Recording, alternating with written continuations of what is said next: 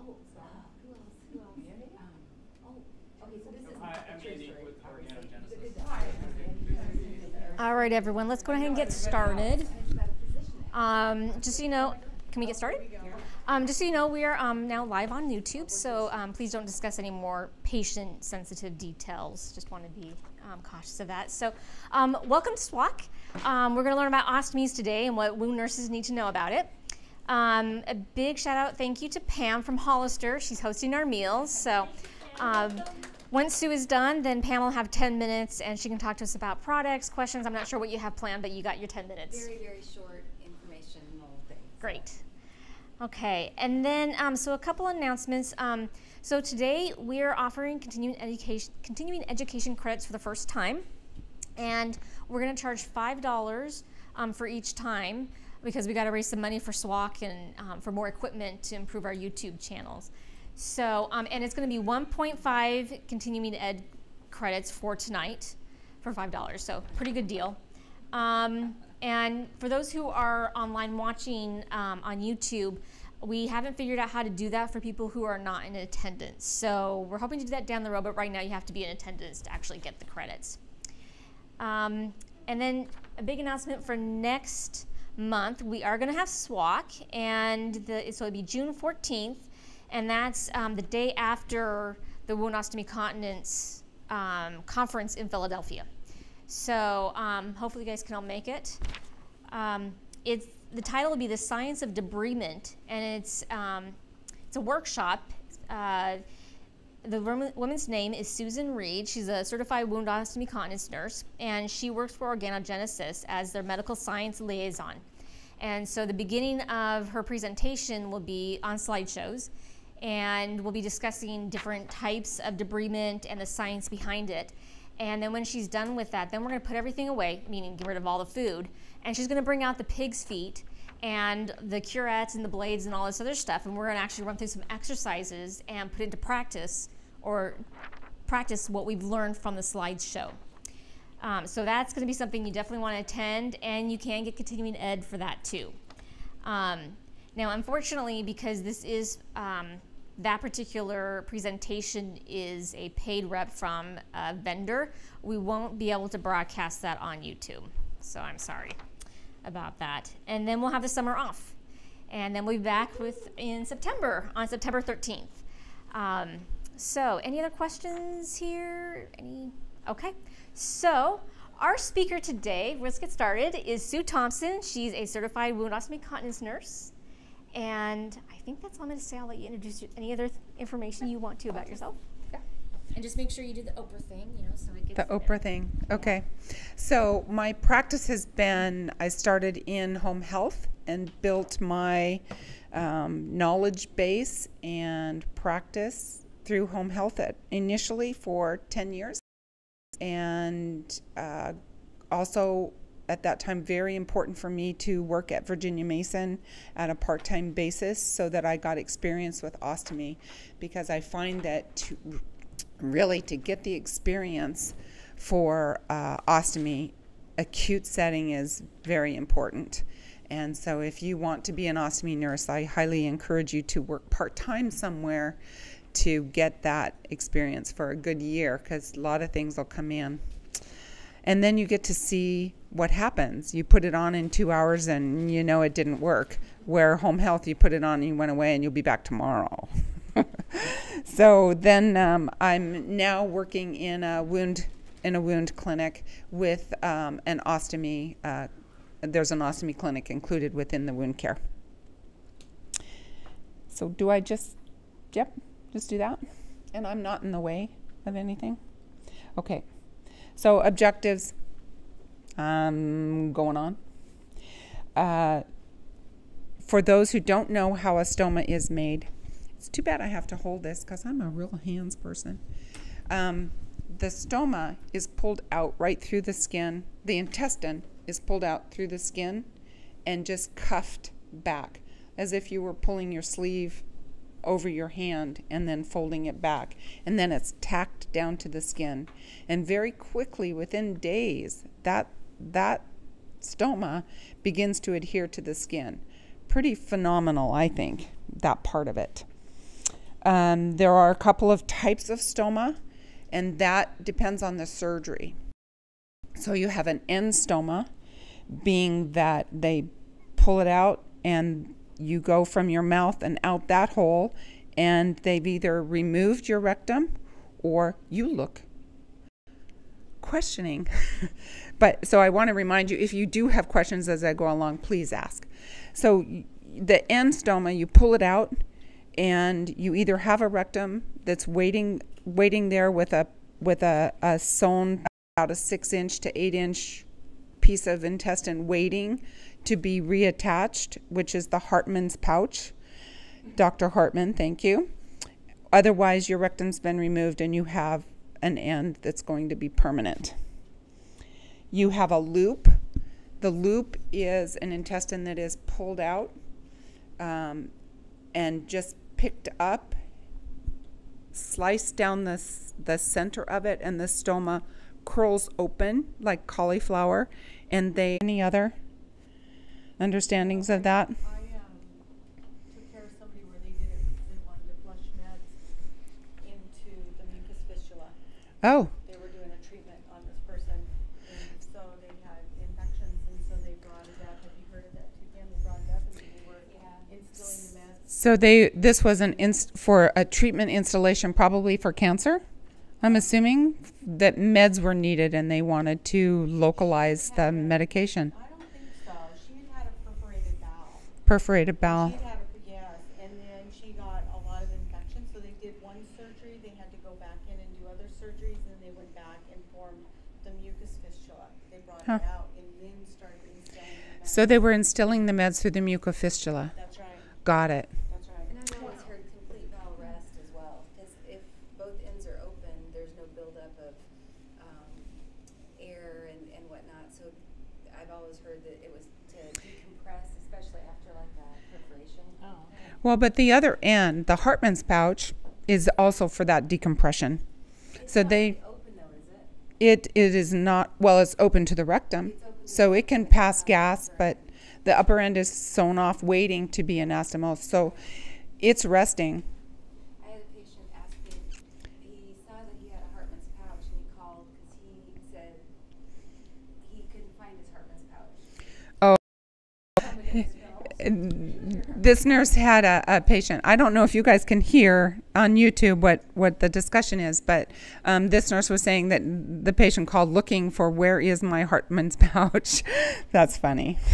That's funny. Okay, so let's discuss ileostomies. It is a small bowel disease. So it is for inflammatory bowel, for chronic ulcerative colitis. To have an ileostomy is the cure for that disease. Crohn's mimics, or maybe ulcerative colitis mimics, but the two of those diagnoses are very close and sometimes very hard to distinguish. And so Crohn's passes past the large bowel and will be ulcerative from your mouth to your rectum, can be Crohn's ulcers, where ulcerative colitis is strictly in the bowel. The same with familial polyps, strictly in the bowel. So then an ileostomy is the cure for that, and they will take the large bowel, because those polyps are so many, and I forget what the percentage is. It's a very high percentage. Even if you have a couple polyps, those polyps, if left, turn to cancer. And then, of course, there's congenital issues and cancer. Your ileostomies, or not ileostomy, but your ileum starts, the duodenum from your stomach is the duodenum to the jejunum to the ileum. They used to do some surgeries with the jejunum, but that is the area that has the most absorption of your electrolytes and water and does a lot of the work. So they use the ileum for the most part. The biggest take home in this for an ileostomate is that I tell them in hospital, the first thing that's going to send you back to the hospital is because you're not feeling well and you're not drinking. I said, I don't care if you're eating yet, but you have to drink to keep up because your ileostomy is already working. So even though you don't feel good, you have to push yourself to do your liquids. So my thing is that I teach them to have a glass of water, a full 8 to 10 ounce glass of water in the morning with their meds, breakfast, lunch, dinner, and at bedtime. That's only 5. Then in the fridge, they have to have another 5 glasses sitting there that they know they have to get through that in their day. So that they can't just say, oh yeah, I'm sure I drink 10. Because a lot of them don't really realize, they think they're drinking, but they're just not feeling up to it yet. So that's my thing, to make sure that they know that they're drinking that much. Ileostomies can be high volume depending on where in the ileum they are. And sometimes I need to see a surgery. Really, I'd love to do that and talk to the surgeons. I think that sometimes they don't even know why an ileostomy is high volume when they didn't expect it to be really a high producer.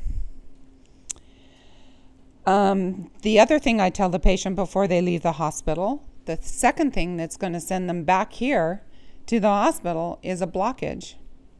Because now, in a couple weeks, they're going to feel good again, and they're going to go out and they're going to have steak and a salad. How delightful. They've been waiting for that for a couple months.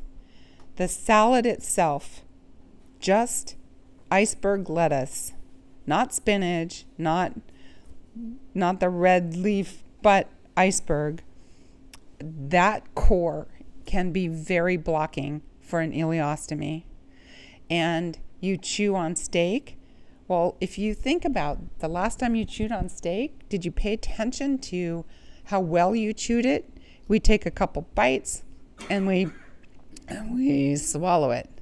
And so I tell them, if you have to chew it in the beginning, you have to chew it really well and take a smaller portion.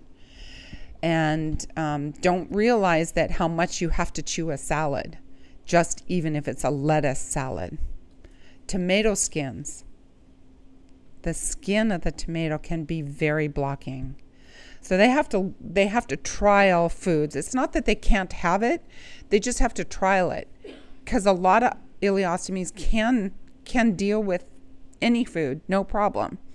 But it's just that surgical procedure and how well it came through the stomach line and how much, how big their intestine was, and whole bunch of things that go into that.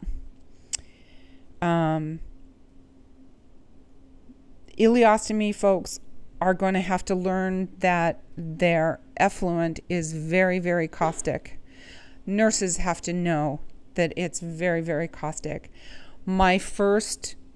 Within that first couple months after I've gotten my certification, and I was doing home health, a patient called me and said, hey, I'm leaking already. I know you were coming at 2, but I'm already leaking. I'll be there in a half hour, no problem. Just hold on. Well, by the time I got there, she was already totally red and lightly weepy from that 30 minutes. 30 minutes.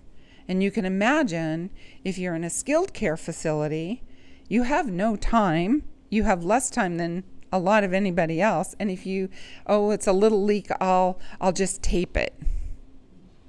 And that, it kills them, because then the next day they can't get a pouch to stick. And then in a week they call me. Well, I'm not getting a pouch to stick either for a couple of days. So, all right. So just to know that it's so caustic, and ileostomy effluent is alkaline, not acidic. It eats you like acid, but it's alkaline. You also have a lot of protein loss and electrolyte loss, and some people more than others. I have my patients, a lot of these electrolyte drinks are out there, but they don't have to have multiples of electrolytes unless they maybe have a high volume. And I tell them, and they don't like it. Some of them don't like it. So I say, well, dilute it, but at least get 1 bottle in through the day. Tea. What are some of the other things you guys tell them to drink up, to replace those electrolytes. If you have water, just plain water that has electrolytes, it can be flavored or. Yeah, like Pedialyte. Yeah, it's not a Gatorade because it doesn't have all the sugar. Yeah. So I was at the way just recently and they were talking, this guy was talking about he's nearly ostomy and he goes, hey, I drink this. And it was just a water, but it had Yeah. electrolytes. So I guess Costco sells it. A water with electrolytes, right. And then there's this new go-to electrolyte drink, and one of my support group Ostomies is doing triathlons, and he has found out that if he drinks that, he doesn't have output. It's a drink he can have. If he does the other drinks that have high electrolyte in them, it makes him stop, it makes him go more. And so, but that go-to, for whatever reason, doesn't trigger. He has less output for his runs. Kind of interesting. That's the name of the drink? Go-to. They're out there. Yeah, I don't think they're special. They're right next to the Propel and the all of those other drinks. Yeah, in the grocery store. So colostomies are in the colon, right? Most of the time, you can look at a patient and go, oh, it's on the right side, it must be an ileostomy. If it's on the left side, it's a colostomy. Docs will trick you because on occasion, you can be pretty safe that, yes, okay, it's on the right, it's a colostomy. You can ask, but on occasion, they've had a reconnective surgery and they've flipped it around and the colostomy's on the left, or vice versa. So in the large bowel, the diseases that you can have, are pretty much the ulcerative colitis, the cancers, the constipation issues with perforation, spina bifida, spinal cord injuries, have motility issues, infant congenital disease, I put in there Hirschsprung's, there's others, trauma, of course, and then fistula diversions till they heal, they'll do a colostomy times 2. So again, you've got your, I should have done it the other way around, because from the small intestine, you actually start from the bottom at the cecum, right? That's where vitamin B12 is actually absorbed, and it is also where ileostomies are often made in that area. And another thing to think about for ileostomies is that over time they may need to have vitamin B12 replacement because of that. So back to colostomies. Now that we've done the ileostomy through there, the ascending is on your right, right? If you have an ostomy, a colostomy on the ascending colon because of a tumor, because of trauma, I can't think of what other else, they will be very caustic because that is still very liquidy coming from the ileostomy. As it comes across the transverse, that becomes pasty and less caustic and more smelly. As it comes down the sigmoid to the rectum, you can get constipated again. If you had been prone to constipation prior to a colostomy, you can get constipated again. And so there's a lot of teaching that happens if that was your main reason, a constipated perforation. We need to teach them that you can get this again. We need to work on it. And a change of diet. So blockage in a colostomy is usually because the stool is constipated, not sometimes because of a stricture, but most of the time it's blockage that I have found. And then I put in there the fruits, the vegetables, the brands. There's some meds that help with constipation. And you need to be aware of any of these. You know, the anastomotic leak, when they first have it, we need to be kind of watching how well they feel after that surgery, because if there's a little sewing leak, the anastomotic leak, they'll be getting quite sick again and back to surgery. So unfortunately, if you have a colostomy, you can be very smelly. And it seems that sometimes even more smelly than if I were to go, because I don't smell. But an ileostomy doesn't really smell. The patient may think they smell, and they can smell a little bit of a sour smell. And I find that ostomy patients are certainly much more sensitive to odor than we are. And I tell them, if you think you have a leak, ask your partner, ask your friend, hey, do I stink? Because a lot of times you're fine, right? And then just be very good with the cleansing. And I think I might go through that, but as long as I'm here and mentioning it, one of the odors I find for colostomates are the emptying of the pouch. The end gets dirty and they haven't been taught to clean it, and the nurses aren't any good at it either. And I tell patients, yes, I'm teaching you to fold that end back and make a cuff and empty your stool and clean it from there with your finger, and then pull it back and roll it up and keep that bottom area, the bottom 2-3 inches, at least 2, clean, because otherwise you will be smelling a light odor. And I said, the nurses, it's not their pouch. They have no idea. And they would be more concerned about it if it was theirs. So that's one thing that I hear from patients. Well, my nurse just dumps it. Well, as you get more in control of what you're doing, this is what you can do for that odor control there.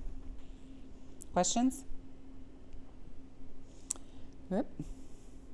So, I wanted to throw in J pouches. I don't see too many J pouches, only because I think they have their surgery and they do well. I only see them when they're having issues, and their issues would be pouchitis. So let me start by saying that the pouches are formed by, they will remove the colon totally, and these are people who want the J pouch. They don't want a stoma. It will be all inside, so it's it sounds like a great deal to me. I might try it myself. And they make the J pouch, they have to puzzle a J pouch together out of the ileostomy, out of ileum. And that is your holding tank, a small holding tank that expands over time. And then they are connected from there, they are connected to the rectum. This procedure is done in stages. So they will have a relaxing period where they will have an ileostomy before this, so that this pouch area can heal before there's stool coming through it. And the anastomotic section where it connects to the rectum has to relax also before it starts having. But the thing is about this is you're still going to have ileostomy effluent.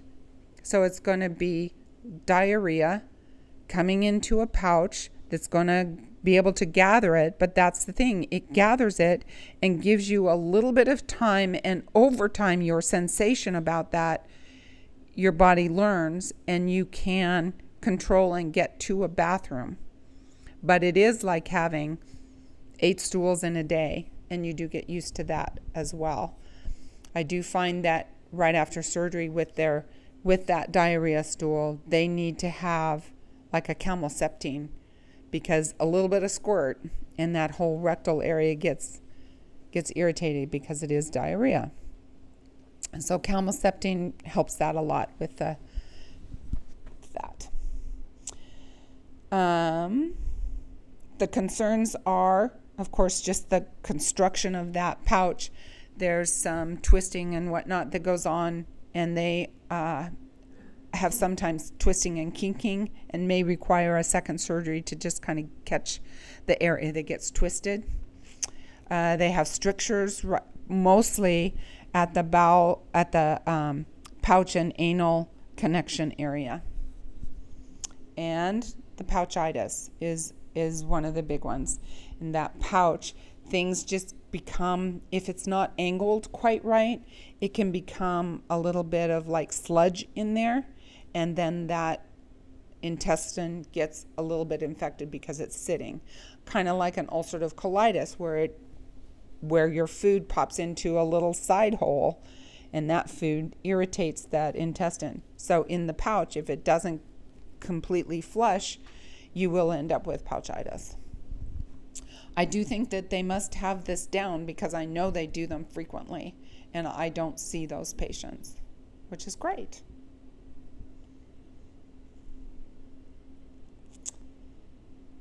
I think I covered this. They do learn. This is a for any diarrhea problem or ileostomy problem, what foods thicken and what foods give them issues, what meds can be bulking, and then so I can go through this for the YouTube. I forgot I'm on that. So foods that thicken: the applesauce, bananas, rice, creamy peanut butter, potatoes, cheese, marshmallows. I have patients who come who take 3 to 4 marshmallows before they come in to see me in the clinic to keep them from going while I take the pouch off. It works quite well. And that's 3 to 4 marshmallows. Pretzels, apparently, toast, yogurt, and tapioca. Yeah. Yeah, it's about 10 minutes. Yeah, I'd like to, the next time I have diarrhea, I think I'll just have some marshmallows. I mean, s'mores anytime, right? So this kind of patient will not be a good candidate for fecal containment tubes. Will they be okay? Will it be okay to put fecal containment tubes? Tubes, I'm not sure I understand what you're asking. Fecal containment tubes. Oh, rectal tubes. They wouldn't accept it. It would not be a good idea. It would not be a good idea because they're... Because the rectum the sphincter is too not... It's had surgery, so it's been modified, and I would not want to mess with that stricture. So we need to know that they had, and that patient needs to know that the medical field needs to be aware that they have a J pouch, right? And no, they would not want to have a rectal and the tube. will not hold anyway because their rectum, the sphincter doesn't have such a good tone either, right? It does. It does. It does. But you're going, after the sphincter though, you're going into this small pouch, and I don't think any doc will, and it's different. It's not as flexible. It's scarred. Yeah. I guess. Yeah. I guess they would not because you have to inflate the balloon. Yeah. To hold it and It would have to be up to the doc. I mean, I could see where possibly they could do that, but I wouldn't do it. I'd let the doc decide, but I don't think he would. I think he'd be afraid of strictures and yeah. But a good thought. You're right. So, urostomies. Woo, finger, you get heavy. Because of cancer, chronic cystitis, congenital issues, neurogenic issues, spinal cord injuries that are having issues with catheters will choose to have a urostomy as like spina bifida. It's a lot easier to have it here than down here when you're in the wheelchair all the time, particularly if you have immobility issues. And of course, trauma. So it is an ileal conduit. You take the majority of them. You take about 6 inches of the ileum. You put the ileum back together. You sew off one end of the small intestine, and the other end, that other hot dog end, you bring out through your stomach and make a stoma. But you have attached the ureters to that hot dog. So I find that it's amazing docs thought they could do that. I mean, but that's a conduit. It is a passing through. That's all it is. There is no sphincter. There's no control of your urine. It is constant because your water wheel in our bodies are working constantly. So when they go to change their pouch, there's no quick 3-second time maybe. And they have to learn little things to help them with that. So if they're going, they can put a tampon into the stoma and let it soak up until they should have everything ready first, but then the tampon can go in and they can, I've had a patient just leave it in the pouch, or she gets it at least tucked under and then she can take it out. Sometimes it's dropped in and she's left it, and I'm like, it doesn't clog? And she said, no, that's fine. So, okay. Paper towels rolled up and poked into the stoma to just absorb for that short period of time so they can get that skin dry and get that pouch on. The effluent from an ileal conduit will be mucousy. If you're a nurse on the floor and you're looking at that, you're thinking, oh my gosh, she's got an infection, because there's all these mucousy strands in there, because that is a live colon, and the colon's job is to produce mucus. I threw it in. It's kind of in the wrong spot, I noticed. If you're a vegetarian, on a vegetarian diet, or you drink a fair amount of milk or carbonation, your urine can be alkaline. If you eat a lot of meat and on a paleo diet, it will be more acidic. And there are times when you will want to adjust that, because you may have kidney stones and you can change your urine by your diet. Again, the odor for urostomy. Oops. Does that have to be in?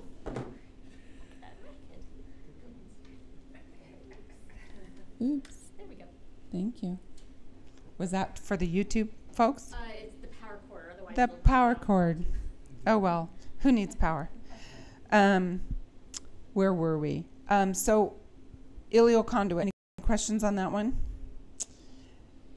A ureterostomy. I have never seen it, but I don't work in peds, and this is where it happens most of the time. It would be urgent, and they just take the ureters and pull them out and attach them to the outside of the skin, and they just pour urine out into a diaper. These are kids who have maybe congenital deformities that there are going to be some time where they're going to have to do some reconstruction, and but the ureters are only about 10 inches long. So adults will never have them. I can't say never, who knows, but not likely. And a vesicostomy would be where they bring the belly button one is phenomenal, because you don't see the little tiny little bit of a stoma that's there. It's made from the appendectomies. So they will do an appendectomy to take that appendic tubing, because it's stronger and tougher than other tubings in our body. And I guess we don't need our appendix, so we'll use it here in our belly button so that it can take a catheter and not get damaged and get poked through. It's stronger tissue. And it's continent until they catheterize it. It's continent. They make it. They do make a continent. Yeah, a continent. Yeah. Cool. I want one if I have to have a urostomy. That sounds like the Coke or that. Yes. Yeah. It sounds like the Coke. Yeah. Only the Coke. Intubate the valve to get the Right. So they'll make it for bladder or they'll make it for stool. And they make a pouch, so the J pouch is stool. The Coke is for bladder, right? No, the Coke is also for valve. It's also for valve, right? Also for bowel? It is, and Yeah. we don't do those very often. No, I think that the J pouches come around and the technique has improved. The J Coke was pouch so is long more ago. common than Coke. Yeah. I just had a patient who had Coke, but his was malfunctioning, and it was interesting. There's two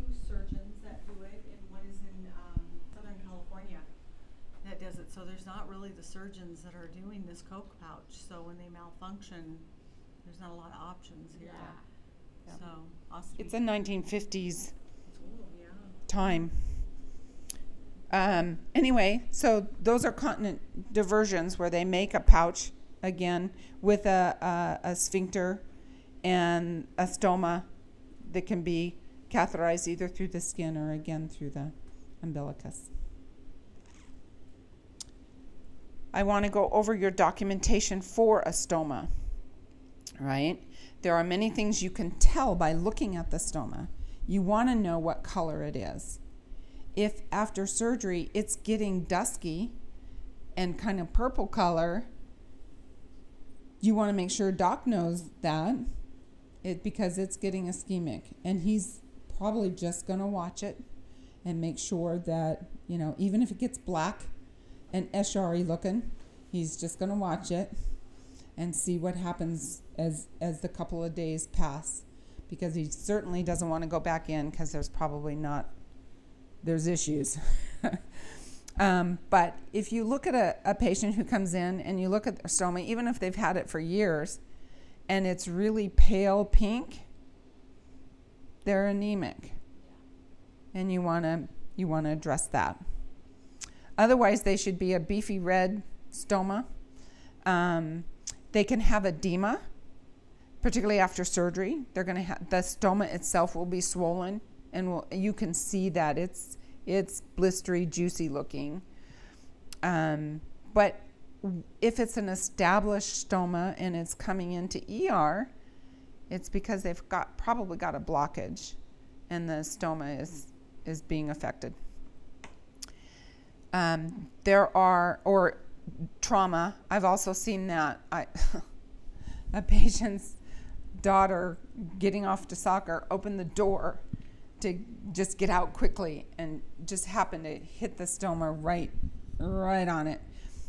It was only swollen and bruised for a couple of days, like any of us would be, and no damage, but just some edema. There can be some bleeding. The bleeding could be, is it Crohn's? Right? Is it some other kind of ulcer, the intestinal something or other? Is it, so you have to look, is it on the intestine itself? Is it on the stoma? Or is it down around the edge of the stoma where it connects to the skin?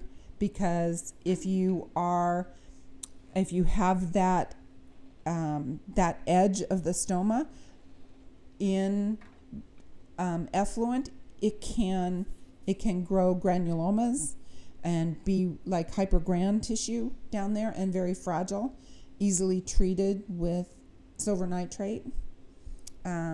Or it could be a suture line, sutures that are being affected if it's shortly after surgery. So you kind of want to sleuth a little bit and figure out, is it on the intestine? Is it inside? Where's that blood coming from? Is it just because they have a gastric bleed?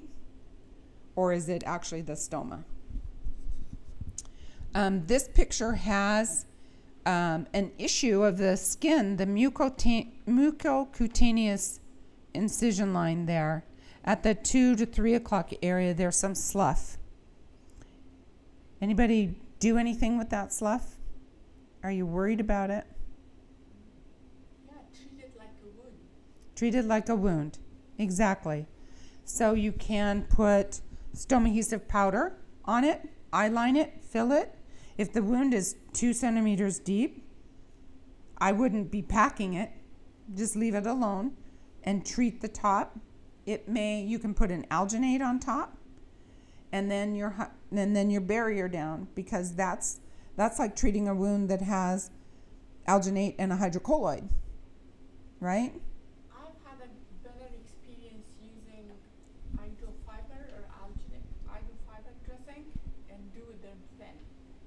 Sure. Usually, if I have used powder, the wound was very slow to heal.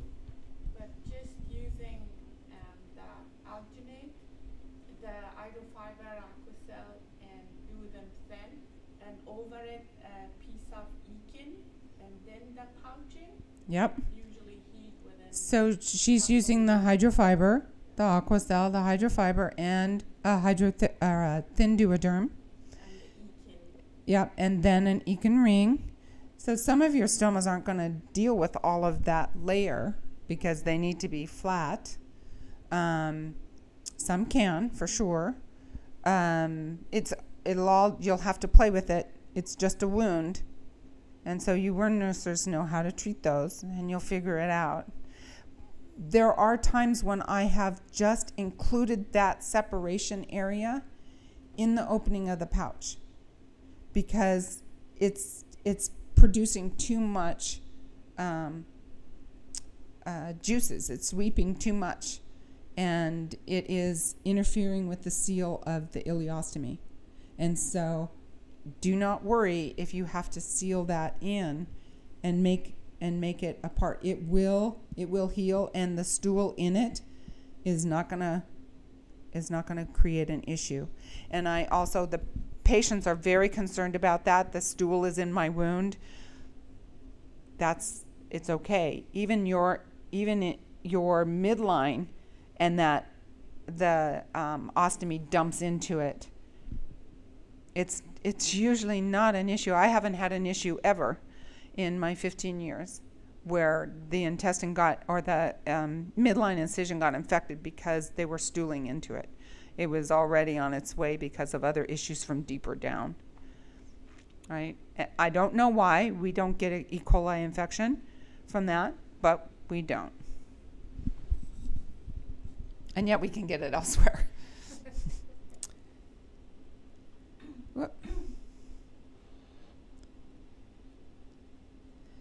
So I think we kind of, some of the issues, particularly for ileostomies, colostomies also, the summer is coming.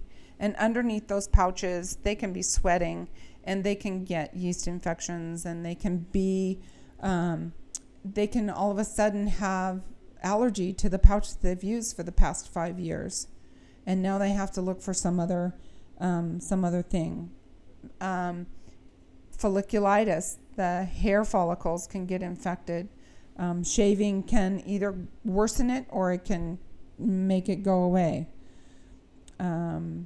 Particularly, I've had guys in particular think that, okay, I can take this, and they just rip off their ostomy pouch.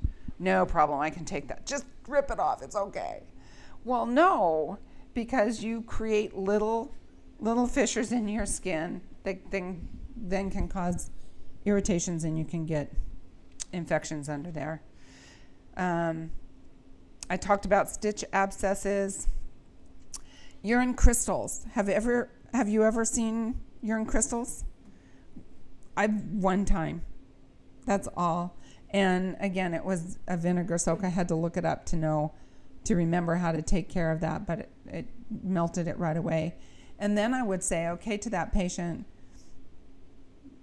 maybe change your diet. Are the crystals forming because they're more alkaline, or are they becoming acidic? Or if vinegar takes it away, they have to be pretty basic, right? So they're more alkaline. Radiation can be quite damaging just because the skin becomes fragile. So taking off your pouch just as gently as you can still irritate that skin. And then there's pressure from your convex pouch. Mostly you have a convex on, and you've had an ileostomy for years, and you've had a flat tummy until you turn 60 something, and then your tummy's out there, and you're wearing that belt, and you're now getting pressure from the appliance itself. So to be aware of that. And here's 2 pictures. Sorry, YouTubers. They can see it. Oh, they can. Oh, great. So the one that's on your right, let's talk about that one. There are no skin issues that I can see. At least there's, that looks like they have a midline incision that has tape on it. But is there any concerns that you guys see? Creases. Yep, that 3 and 9, almost 3 and 10 o'clock area. What's that? Isn't it a bit Retracted? retracted? It probably protrudes pretty good. The problem is there's something above it that's protruding out. Hernia. What's that? Hernia. It's probably not a hernia. I think it's fat. It's fat. Yeah, it's the tummy. And so there is tension on that stoma, which is what you wanted to say, except that it's got a nice budding stoma on it. It's just tight. And so that's probably what caused those creases as well, that tension, and they have a little bit of a fatty lip. So they just have to know that when they place that stoma, they have to lift the lip to place the pouch down so that the stoma, so that you don't get leakage actually at that 12 o'clock area and irritation. If they lift it up, they can get their pouch right around it. The other one on your left, it has a couple issues. The 12 o'clock area, that pouch is, I don't know whether they're cutting it just a little bit oval or, and then 6 o'clock there's some issue too. So you have to get I would say maybe they need a stoma adhesive ring that might help the 12 o'clock area, but something's happening down below. Any insight on that? Any guesses? Is that a pyoderma? Yes, it's a pyoderma. And to know that some of these diagnoses that require ileostomy are susceptible to pyoderma. That's a lovely stoma. That's a urostomy. And they've been just bringing their pouch out bigger and bigger and bigger as the skin got irritated. They made it a little bit bigger to include the irritation, and then it got bigger. So now my job is to come back in and try and bring it back down to right around that. They never really had a stoma, looks like. Not much of one.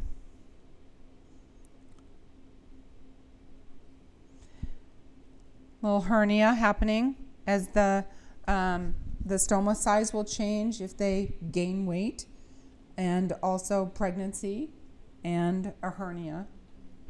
That stoma size, so just know that they're going to have to maybe have a pre-cut to adjust to that more frequently until that gets adjusted for them.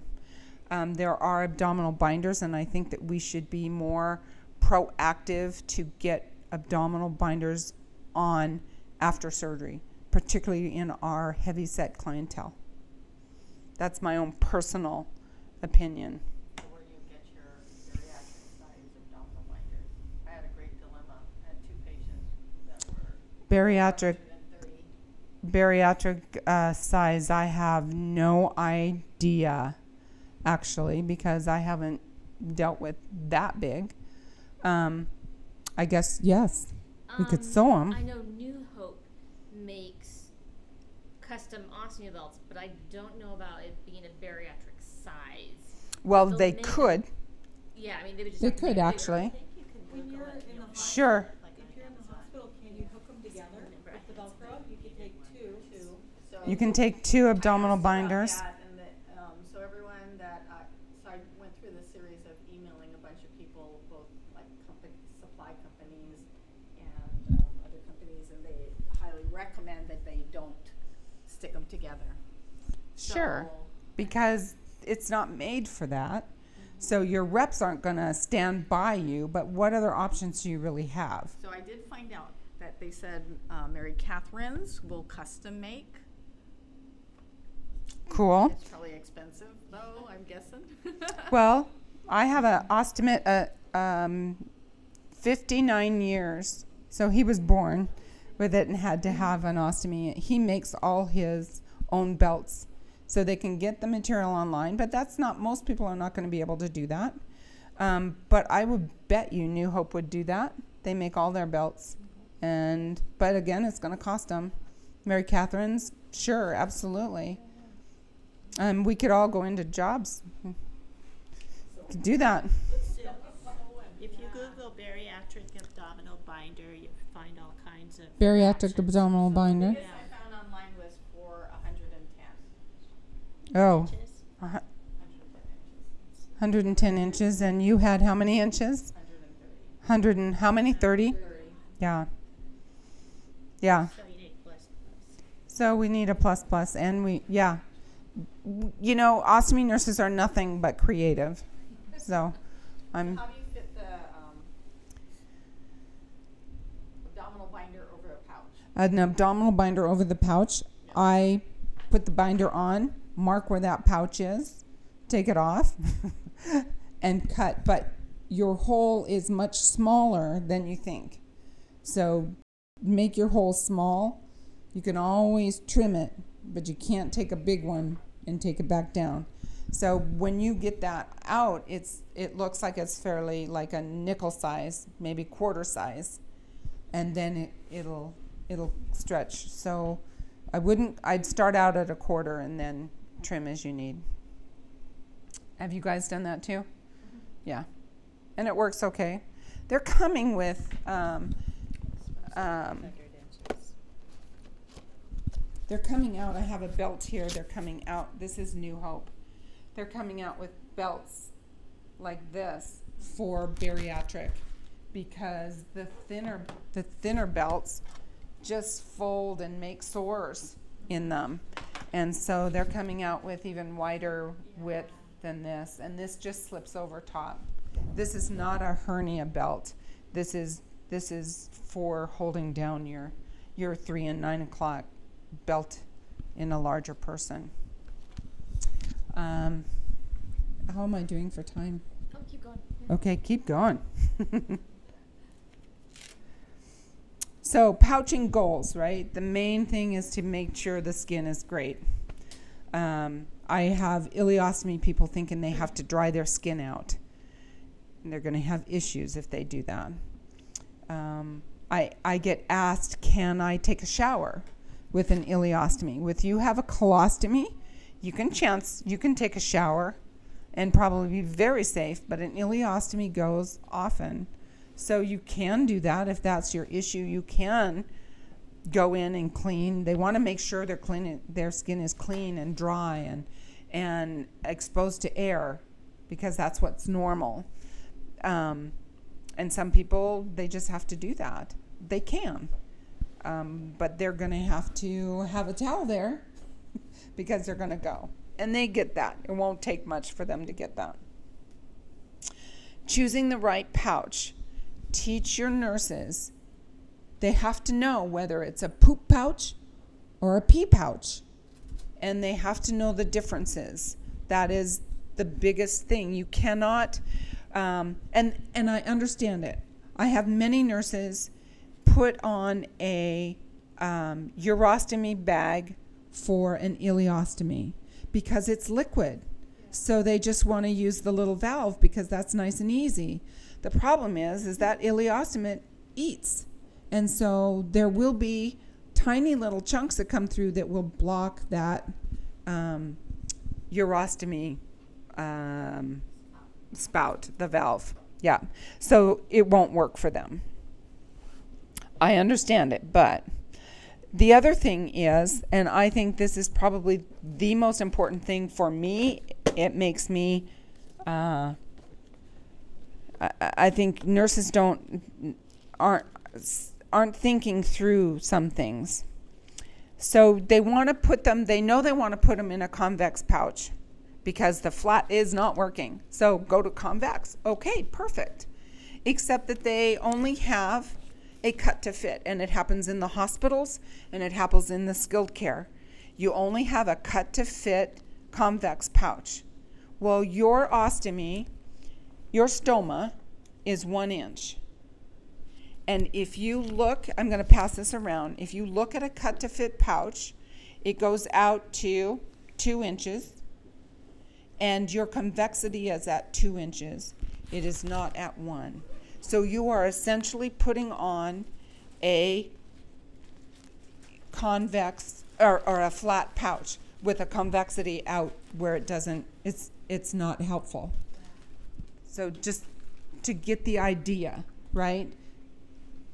Do you understand that?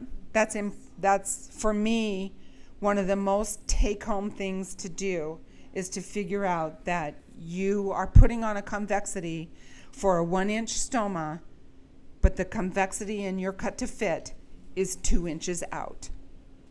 So do you want to use this as an example? Because if you need the convexity close to the 1-inch stoma, but you're pressing on the abdomen 2 inches away, then the stoma is not being popped out. Right. You just did that. Yeah. Very well. Thank you very much, Pam. Yeah. So, yeah, pictures always worth 1,000 words. Can you not pop it out with like an EK and Maybe. the paste? Paste Not doesn't paste, pop it it's out. not gonna squish down. Yes, and they, Hollister has got another product Yes. similar to Ekin. yes, they make a convex ring Yeah. at different sizes. If you're lucky, your hospital will carry those because that is the thing that will help you take your cut to fit convex and make it a fitted convexity. But your skilled care facilities will not have that, and the majority of hospitals, I don't think. Do you guys carry them? The rings? Do you use them? Do you use them? Are you talking about the adapt ring? Yeah, the adapt ring. Sometimes I have used them. Yeah, Overlake has them too. yeah. You know, they stock them and they do use them sometimes. The convexity close to the stoma, like you're saying, is the most important though, because if you have a 2-inch cut to fit convexity, the pressure is not where you need it. Exactly. The And that's pressure is not where you frustrating. need it. And it truly is like putting on a flat. Right. So if we could teach our nurses who don't know about pouching, if they know that, if we have supplies for them to think about that, that's the biggest take home I would recommend teaching. Okay, so pouch removal, I already kind of said that. You want to shave for the folliculitis. You don't want to rip it off. And now they have such a great spray. A couple of different companies have great spray for adhesive release. Awesome. Emptying the pouch when it's a third full. I think I find most of the time in the hospital, because the patients haven't been really taught, nor are they really up to paying attention to it, and the nurses and the aides are busy, that those pouches get way too full, whether it's from air or whether it's from liquid. And the same in the skilled care. The person is not really aware of it, has not charge, and they have issues because particularly if it's gassy, the air can be so tight on that pouch that it actually pushes itself off your skin, and the weight of a full one is gonna pull it off. So we have different products. What I teach patients about the products is that you have powder, which is for absorption. So if your mucocutaneous incision line is open, or you have a little ulcer from pressure or something, you can put the powder on there. It's absorptive. That's its job. It's just absorptive. But it's like sugar. Then you cook it a little bit longer, and it becomes a soft paste. And you cook it a little longer, it becomes a ring. A little longer, it's an Ekin, and a little longer, it's the barrier on the back of your pouch. So it's the same product, just cooked a little longer. That's what I teach my patients anyway. I'm sure there's a couple of little different things in there, but what else? Let me keep going. We talked about the thin hydrocolloid barrier, and you guys have seen the curve. Things to think about for those who don't know ostomies, to use a measuring before they cut, that they need to measure it for the first couple weeks, that you don't want to cut your wafer more than an 1/8 inch larger for an ileostomy, right? Otherwise, you're just going to have irritation all the way around. And you do want to use paste for an ileostomy most of the time. All of these are not absolutes, but they're things to just think about.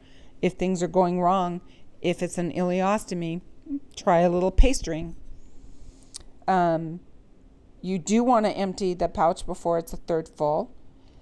Don't ever poke a hole in a pouch to release gas. Well,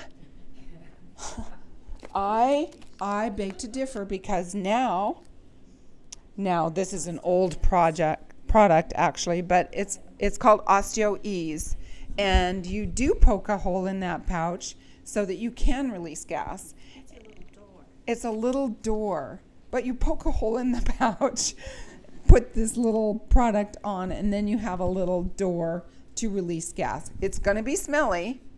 It's not for an ileostomy. It's for a colostomy, and it's usually a person who just, for whatever reason, produces a lot of gas and maybe is more difficult to empty, and he can do slow release. But that slow release, if I was sitting next to you, is going to stink. So they do. They'll probably go outside next to the marijuana smokers. And then, I said do use a belt for a little tension at 3 and 9. You don't always need a belt, but if you're having issues with keeping it on, then a belt might be just the next tweak to do. I prefer that you don't unsnap a 2-piece, and it's usually the caregivers who are doing this. They want to unsnap it, take it over to the toilet, dump it, rinse it, and put it back on. Except that they create issues because they don't always get it on. It's another time when things don't go quite right. And the same for a patient. If they insist upon it, fine, but that's on you then for making a mess. And so it's just one more thing that I say, you're taking a chance. Up to you, but you're taking a chance. What do you do to avoid caking around the flange? Oh, fun. The pancaking around, because and that's a colostomy, won't happen with an ileostomy. The colostomy stool is pasty, thicker, and it doesn't fall down. Because it's also catching, underneath. That stool is coming up. Your stoma is expanding.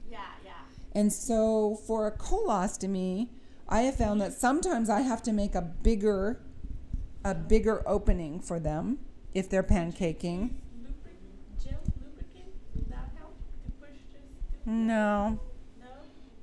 No, because it's catching. If you think about, if you're looking underneath that pouch when you take it off, it's full of stool underneath it as well, and that's because it's that stoma has bulged out to get that firmer stool. So you want to cut it a little bit bigger? A little bit bigger, and a colostomy can do that. A colostomy can do that without having any skin issues, and sometimes just cutting that pouch bigger is going to be the solving tweak. Bigger than 1.5 inch. Bigger than your 1/8 inch. Exactly. One eighth. An 1/8 inch. Bigger than an 1/8 inch. Not 1 1/8, but that little tiny 1/8 inch. Yeah, sometimes that works. Divots, I have cut a colostomy really big to avoid a divot that's just couldn't get it to follow through, and it worked fine for them. And it was dexterity issues too, and I was fearful for their skin, but it worked, and they were good. The thing about that is that stool doesn't sit on your skin for long. Most of it, well, it can, but it's not caustic as much, unless it's diarrhea. And then the other thing that gets me, so I mentioned already, don't cuff the end, or do cuff the end of your pouch, right, for cleaning. But I find patients and nurses want to wrap around that clamp a couple of times for security, when actually then the little juices make it all the way around and there's a little odor. So once is enough, twice is too much. That's me. When I'm teaching a patient, I want to make sure that they can do it. I don't want to be the one who says, look. It's going to take longer, and they're going to pay me because I'm coming out to their house to do it. So, but I tell them it's going to take at least an hour because they have to work through it themselves. And if it's kind of like doing it hands-on. Some people are very good about watching videos and then can do it. Those people are not the ones I'm having to come out to the house. It's the one who has to really do the hands-on and really get it. And so I want to make sure that they can do it even from the hospital when they don't want to look at it, when they don't want to do anything with it. I really encourage them that I want them to be the backup. That's how I start. Just be the backup. Learn it well enough that when your wife or your husband head out the door to go get groceries and your ileostomy pops the minute they leave and you can't get them because they're in traffic and they're not answering their cell phone, that you have the confidence to at least put it on and be assured that it'll be okay. They can check it when they get home. They can take it off and redo it as soon as the spouse gets home. But you have the confidence to be the backup. That is at least where they have to look. They have to participate minimally. They have to clean it. They have to do it. And there are some cultures that are very, very hard to do, but it's still, I haven't run into a culture yet that I haven't been able to teach. May take a little bit longer, but by starting there, that they are the backup. Questions? When they leave the hospital, it's great that they get at least a week's supply. There's such a big hole that ostomy patients go into. And we try, but it still becomes a hole. And if you don't have them set up from the time they are leaving the hospital with something in their hands that they go home and have something to put on instead of the garbage bag that they have to lean over, where else are they going to get these supplies? All of a sudden, the family hasn't been listening, too much going on, they don't quite get it. Have you from the get-go, from the hospital, do you have them set up, even if they go into skilled care, which is the biggest hole, because nobody in skilled care knows ostomy, and they will take your pouches that you've sent them home with, the 3 that you've sent them home with, hopefully, and then they'll use those and go, oh, where's a pouch? And they'll go into the closet and they'll find anything to put them on because they're going. And there will be, it takes them 3 weeks to get supplies because they are using, they're not ordering through Byram or Edge Park or any of the suppliers that the ostomy nurses go through and get them within a day. They're not doing that. They're going through their main skilled care supplier that takes 3 weeks. I swear to you, 3 weeks to get those supplies. I'm like, no, you have to order specifically now through this number, so be very specific. Maybe even, I would love it if in the acute setting, the patients were given an ostomy supply company number and have already been set up by an ostomy nurse in that company for when they get done with skilled care. The name is already there. They know that they're not going to be calling them because they're in skilled care, but in 4 weeks, give a shout out, find out where that patient is, and get them supplies. At least they're connected. And if the family still has some whereabouts and understands, they'll be calling. And they'll say, yeah, your ostomy nurse said this product. Oh, well, it won't be that product because Skilled care put them in a convex cut to fit. So I'm just saying that's one thing that I have found is helpful for those skilled care patients, and to have an appointment already scheduled for skilled care patient to come back out of skilled care to see an ostomy nurse. And if you don't write the order in skilled care, it's not happening at that end. They're not thinking about it. So please do that.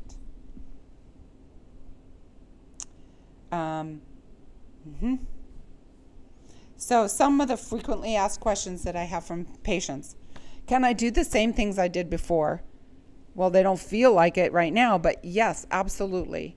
In your rest period, you just had surgery. You just had tummy surgery. So know that you have to let that rest first, and then you can get back at it. But you can weight lift. I have ostomy patients who are bulked out and fit and have a six-pack. So they can do that. They can be pregnant. What else? Jackhammers. I have an ostomy patient who runs a jackhammer. He's got one of the new, there's some covers that are coming out now, and that's working for him. But he used to put a metal plate. He had a hernia belt that he would put over, and he'd slip a metal plate across. It was nice and wide, a little heavy, but he had jeans that held it, and then he could jackhammer on the other side. Oh, that can take away the vibration? It didn't take away the vibration, but it kept the bruising from happening. Didn't it make him go more? I don't know. Probably not. It probably stopped things. Because it was secure enough. Yeah, I don't know. I didn't ask him that. I have a patient who goes to the hot tub twice a day and doesn't change his pouch for 2 weeks. Wow. And his skin is perfect. Right? So again, you're teaching your patients what's your routine. It's not to be lying on your bed and having your wife change it. That's not routine for potty training. So the potty training is to get up to your sink so that you can, this is me, right? This is my thing. Get up to the sink so that you can lean against it, and if you have anything come out, it goes into the sink. That's a nice, clean, easy, down the drain to the same sewer as your toilet, right? And you're there in front of the sink, and you're getting all your stuff right here, and it is before breakfast, before you've had coffee, because if you wait for the coffee, you're going to be going, right? Unless you take marshmallows, and you have to do it at that time. Or sometimes in the evening, you've already not been drinking for a while, so that you're not going to be peeing in the middle of the night and have to get up. And then again, changing promptly. Don't wait for the wife to come home at the end of the day. Know that you have to change it. Don't wait.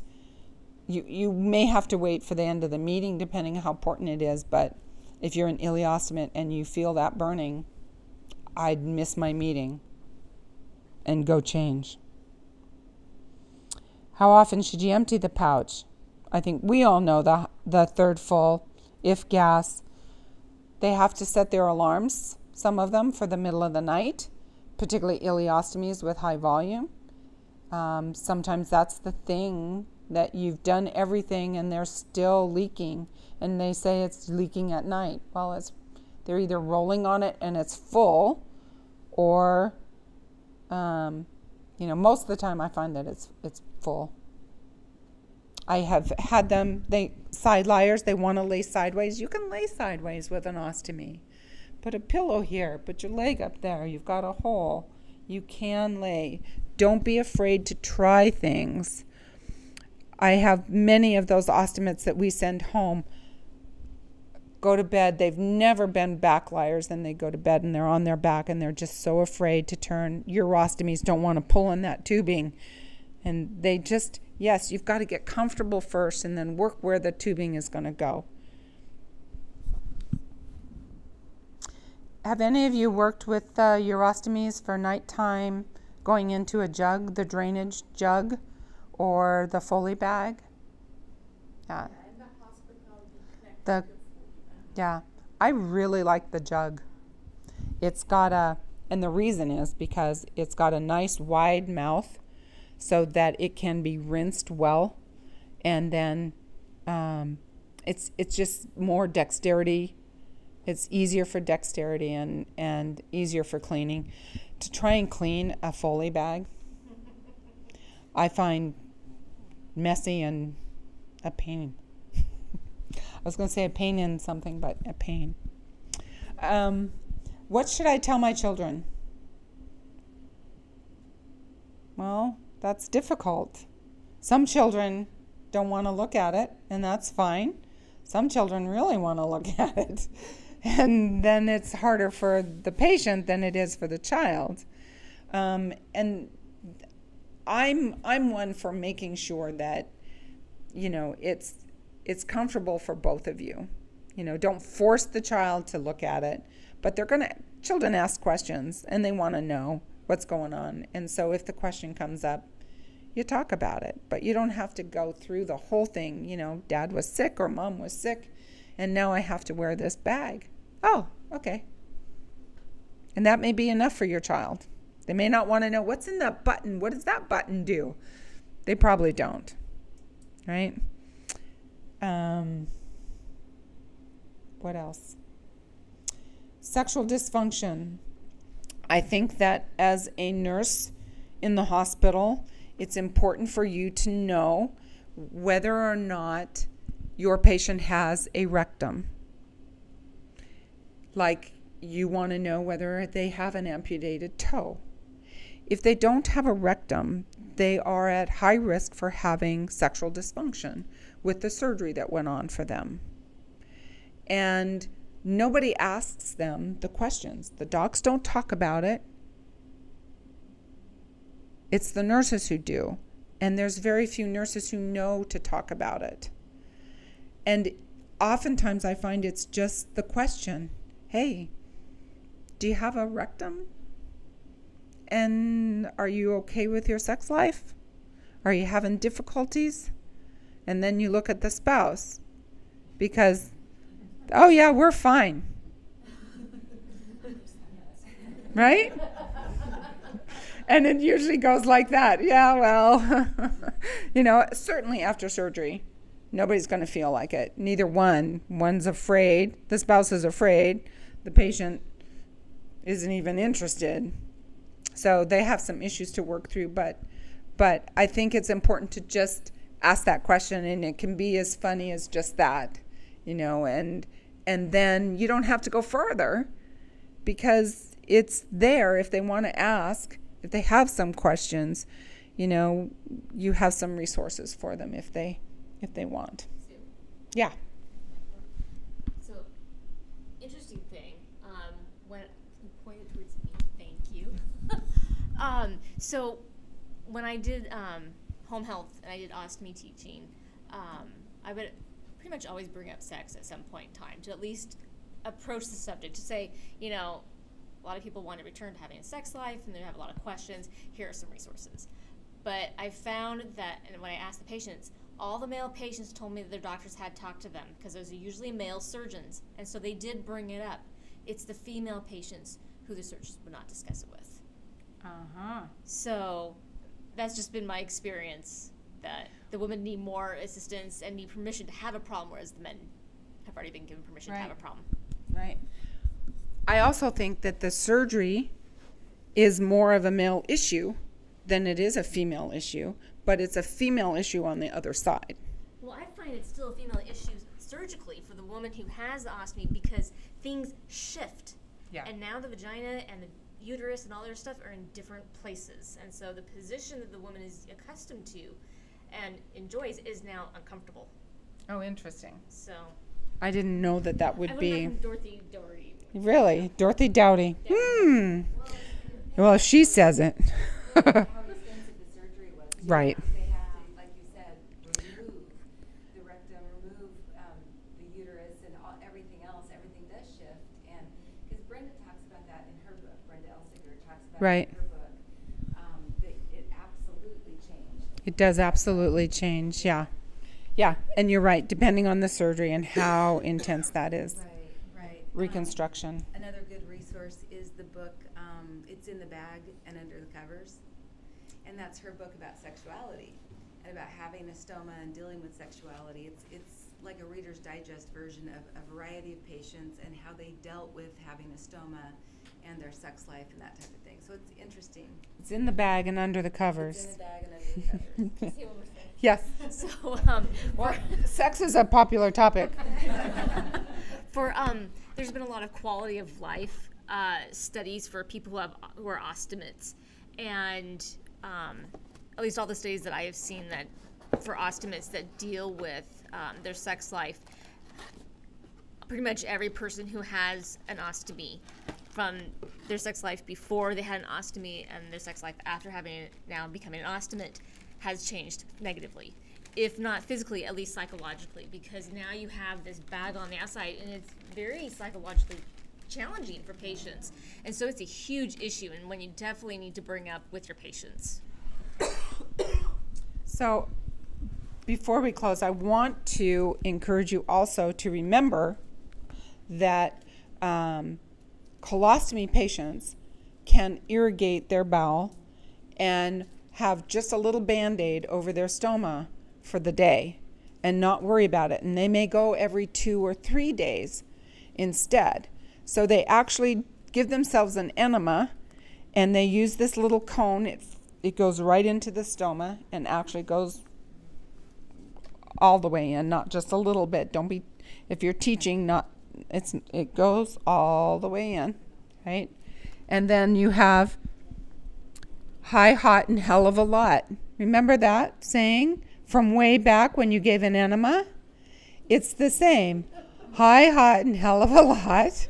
And you fill your bag and you're giving 1,000 to 15,000 cc's, and it's fairly warm and it's high, and that's a fair amount of water, right? You want to do it nice and slow to get used to it, but sometimes it takes 20 minutes, sometimes it's the whole procedure the putting in of the liquid takes minimal time. Even if you do it slowly, it's going to be over 5 minutes, 10 minutes, depending on how uncomfortable your surgical site is, really, your stoma and how it's constructed. But your activity afterwards may take up to an hour. And so this is what I'm showing you, but I didn't grab. I thought it was actually inside the pouch or inside the box. But there's actually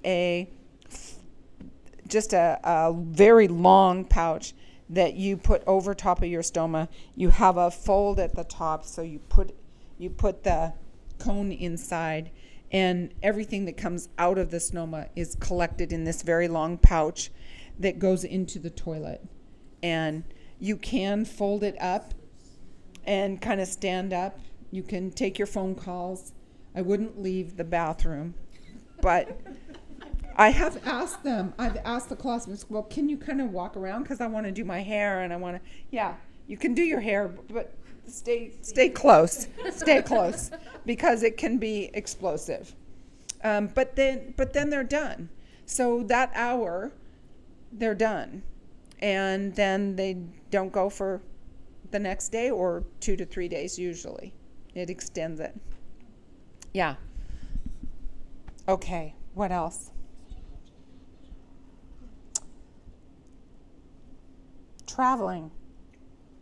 I did include here the TSA little card from UOAA. It's in this next slide. You want to know what your supply numbers are, because when you're gone in Europe, you might be fine. If you're going to South Africa or Costa Rica, you might have a little bit harder time. Honduras, I'm sure. So you want to make sure that you have enough pouches, more pouches than you think, for your travel, because things will be different. Just like when we go traveling, the bowels don't always stay the same as this if you were at home. So you want to have extras. You want them not in the bag that went to Honduras when you were actually going to Costa Rica. You want to make sure, I think I would like to sit in an aisle seat rather than the window seat now, not only because of the last fin that went through the window, but because it's also actually easier to get to the bathroom. You do want to remember that you have to drink while you're on the plane, and it's actually good. That's why they serve those drinks, so that then you have to get up and go to the bathroom.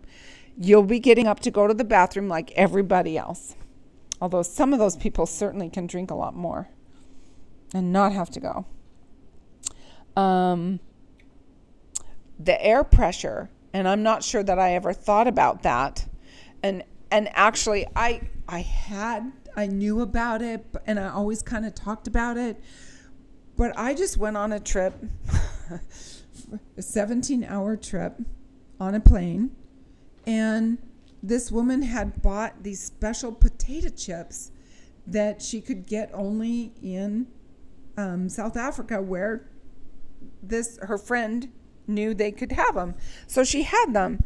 Well, as we were landing, not going up and all the time, that 17-hour flight, but as we were landing, it popped and all the potato chips everywhere. And I'm like, oh, an ostomy bag, can you imagine? So keep your hand on your ostomy bag, because if you get above, what did I say? I think it's 1,500 feet or something. There is a number. If you get up high, you will have the same kind of issues. You're going to have more air in that pouch. But if your pouch has a vent, would that still happen? Probably If your vent is working. The vent's a very, very slow release of air. Right. So if you have an expansion, which you would, as you go up, because I think the plane is pressurized to 10,000 feet. 10,000. That's right. So But 1,500. It's still 10,000 feet. I was on a plane. My daughter had this dolphin balloon from Walt Disney, and case in point, and she wanted to take it home, and they let us do it. I can't believe they let us do it, but it was across our laps. It was so big, and as we got to 10,000 feet, it got just a little tighter, and it went kaboom. So a pouch would be similar, I'm sure, and the vents I don't think would be real helpful. So definitely empty before you get on. Fabulous idea, putting your hand on the pouch. Just to monitor it. You can easily release the air. Oh, that's a good idea. Yeah, but you know what? So I'm with the East Side Ostomy Support Group, and this next month, you all are invited. We have a gentleman who has, since I think he was not birth but childhood, has had an ileostomy and has traveled the world. And he shows the different toilets that he has ended up in, but he's never talked about his bursting pouch in air. So I am so excited to ask him about that, whether he's had that issue at all, because ileostomies will not have a filter. Yeah. And also just to be aware too that oftentimes the colostomy people, if they irrigate or they wash their pouches, they often rinse them. If you're in a country with unfit drinking water, your stoma will absorb that, and then you will have fun. Oh, I see that face. Yeah, that's just messed up. Yeah. So again, pack twice as much as you think you may need. Take bags out of the boxes for easier packing. For colostomy, have a diarrhea remedy with you, and small travel kit that you can take for just your short outings, because you don't have to carry everything. And then all your emergency medical information, right? your travel, that's your travel card. One side, it gets folded in half, and then the right is the other side. It's something, this big restroom access required is something you can give your stewardess and say, I know that the pilot says go sit down and you're about ready to announce me, but here's my card and I'm going into that toilet because you don't want me in that seat. And I think they get it. I think they get it. The other thing is still to this day, we've made a lot of headwork, but getting patted down through the line, it's embarrassing. Even if you show them the card, it's still embarrassing. They will still pat you down because, you know, people are not trustworthy, and that's a big part of it, you know. And so they do have to trust you down. They do not have to lift your shirt and say, hey, I want to see that. And in fact, the ostomate is like, yeah. Sure, here you are. So, right. The other thing is I want to just remind you about the chemo. And I put in some of the basic side effects to be aware of. The stomatitis, the dermatitis. Just everything just gets fragile with some of those chemo meds. Does the chemo affect the life of the pouch? I mean, does the chemo waste will affect the shelf life of the pouch? Will it? Can you cause the plastic to Will break it? down? That's a very good question. Will it disintegrate? I've never seen a pouch disintegrate, but I'll bet it might. The life of the pouch? That's a very good question. I don't know, but write that down for me. I had right there. Yeah, I'll find out. I'm not sure who will be. Yeah. I've never heard though, we have patients who are getting chemo, and I've never had a patient tell me that I'm having problems with my pouches. Yeah. They're falling apart. And I'm thinking that in the support group too, there's a lot of, I would say the majority are because of cancer and have gone through chemo, and nobody has talked about that issue. Because in the hospital, when people get chemo, their bodily fluid has to be dealt very specifically. Sure, but their bodily fluid is dealt with because of the med that's in it. Yeah. Not because it's caustic, but because now you could get chemo. Yeah. Right? So that's why that is specific. But I don't think, But because, like, you have to wear nitrile gloves, which... nitrile gloves. Yeah. Yeah. I'm just wondering if that waste could potentially harm your clothing because you have to dress up. I'm just wondering if that could also affect the integrity of the ostomy appliances. It would be interesting to know. I'm not sure anybody's done the study to find out whether that med has carried through to the outside of the pouch. Yeah. And not only that, but you're wearing that pouch and you definitely are emptying. And so there's still chemo that is getting exposed to. It's an interesting, I haven't thought about it. Do they get teaching about, like, when you live in a household with other family members who are not, like, they could be exposed? Sure, just like you get teaching about C. diff, you know, Yeah. and MRSA. I'm sure that they do get that teaching. I know they do get that teaching, that they have to be very careful about that. But that's still, you're still going to get exposed. The hospital workers, they have to do the contact isolation because Sure. they're not supposed to transmit the infection to the other patient. Right, but your patient who goes home, Yeah. Yeah. But at home, like in the hospital, when people come for visit, we don't make them to wear what we wear to touch the patient. which is too They're bad. not going from patient to patient. We are going from patient to patient. So we are not allowed to take this patient Sure, to the other. sure. That's not as, that's Yeah. not treated as, Well, it'll be treated as this, complicatedly as it is Yeah. chemo. yeah. Yeah, interesting. I'll find out more about that. Absolutely. Thank you. So what about a colonoscopy?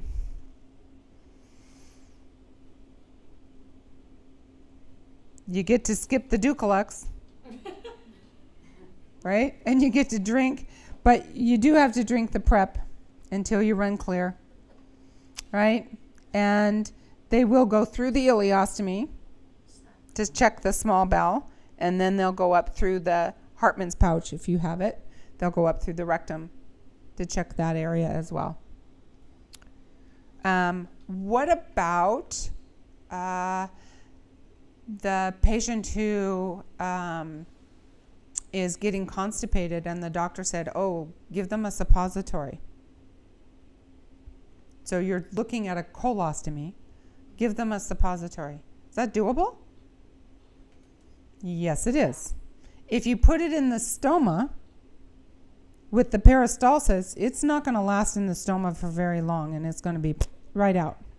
But if you put it into the rectum, it will stay in that Hartman's pouch, and it will be systemically effective. Very interesting. Cardiac stress tests. Just make sure your pouch is, you've got your workout tights on and your bike Speedos for men, and that your pouch is, because you will be going and you will be sweating and have some equipment, some extras with you, because if you're not used to that, you may sweat it off, you may knock it off. So just be prepared. That's part of learning how to get back to exercise as well. Physical therapy. Make sure you tell them you have an ostomy. Don't keep it secret, because they will be putting, if you're working on a hip and you don't tell them about an ostomy, they may be having you in different positions that could put the ostomy in a insecure spot, right? And then, of course, a massage. Please go get a massage. But you just have to tell the massage therapist, and also have some idea how you can put your own body lying on your tummy with a pouch. Whether the pillow has to go here, help your massage out, but get your massage, right? But you have to be the one to help your massage therapist know how to position that pouch so that you can do that. And then expect that you will have an increase in output during the procedure or just after a massage. All of us do that. But with an ileostomy, you don't have that sphincter control. You make sure you're empty before you go in, because that would be something that could be triggered. We talked about, and there we are. Get back to life. I love that. I wish my car was like that.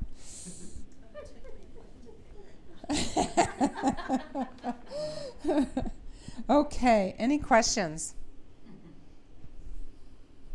Miss Pam, you have the floor. Oh my goodness. Do you want me to hold this? You have things to show and tell? Now, Do you want it for the YouTube, or If you want to, we can leave it on. Oh, sure, And then they can listen to questions? Yeah. Yeah, okay, I'll so, hold it. you know what, it's gonna be very, very brief. One of the things I was gonna talk about was the Hydrofair Blue ring that we have for patients who have a wound around their ostomy site. It's very good with pyoderma and that type of thing. Let me, in fact, I'll let you hold this, and let me go look and pull it out to show you what it looks like. So Hydrofair Blue is gentian violet, methylene blue, organic pigments. Thank you for holding that. And the ring looks like this. And the shiny side goes against the barrier. So it would go on the barrier, and the actual foam side goes against the patient's skin. Now, obviously, the patient's stoma is not going to be this size, so you cut it to piece where the patient has the irritation around the stoma. And you would likely need to go up a flange size. So this is a 57 millimeter flange. You want to go up a flange size because you're adding something to it, and you need a little more barrier to go around that stoma site. you do moisten this, because this is a classic type, but it is a classic hydropheric blue, so you do need to moisten it. And I'll pass this around. All you do, you don't moisten it a ton. You just add a little bit of moisture, and you can tell how it. We'll pass it all the way around. You don't want it so damp that it's going to make that wafer come off, but it's covered by insurance actually.